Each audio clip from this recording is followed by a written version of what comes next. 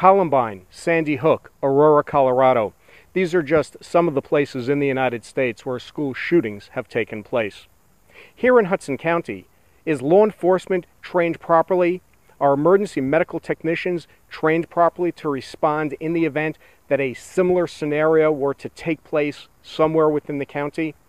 Well, on Friday morning at the Anna L. Klein Elementary School in Guttenberg, that question was put to the test as the Hudson County Prosecutor's Office SWAT team, along with other law enforcement agencies and EMTs, came together to hold a mock shooter training drill inside of the school.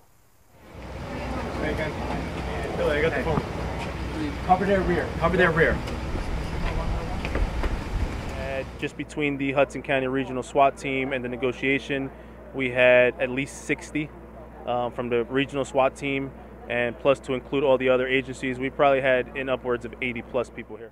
In addition to the prosecutor's SWAT team, the Hudson County Sheriff's Department Canine Unit, Guttenberg, North Bergen, West New York, Union City, and Weehawken Police, plus their ambulance squads and the Jersey City Medical Center took part in the drill. We had several meetings throughout the summer planning with the SWAT team, the Hudson County Prosecutor's Office, Guttenberg Police Department, and other local police departments. So we've been planning this all summer, and we chose today because it was a half day, so we didn't have to worry about students in the cafeteria for lunch. I was in the hallway walking towards the nurse's office because I had to tell her something about a situation, and then I just saw I got shot in the arm, and then I just stayed where I was at the time. I imagine it was a scary situation. I was basically in shock. That's why I stayed where I was. Friday's active shooter drill involved one gunman, as well as hostage negotiations. Several actors were shot, and one mock fatality took place during the 2.5-hour simulation exercise. It's unfortunate, the world we live in today, that we have to drill like this. In the 50s, they were hiding under their desks. Today, we have to worry about active shooters.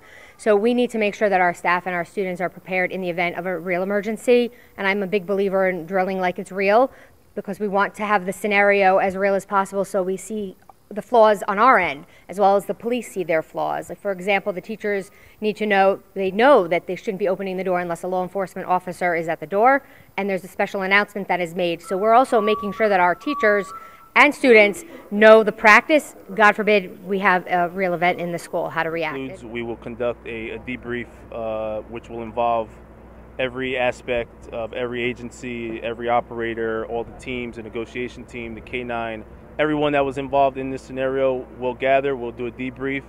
You know, obviously we'll talk about the good points. More importantly, these debriefs are for the points, if any, that need to be improved. The only people in the school who knew Friday's drill was going to occur were the principal and some of the school's special education teachers. Also, the teachers knew that we were drilling. In the near future, they didn't know when. And I did send an instant alert out to the parents this morning right before it happened, because there's a lot of law enforcement outside and I didn't want people to be nervous. I also did send a message out to the parents the beginning of the week to let them know we were doing a drill in the near future. Just people panic if they see a lot of police cars outside, and I didn't want parents to be panicking that there was a true emergency. Reporting from Guttenberg for Hudson TV, I'm Jeff Henig.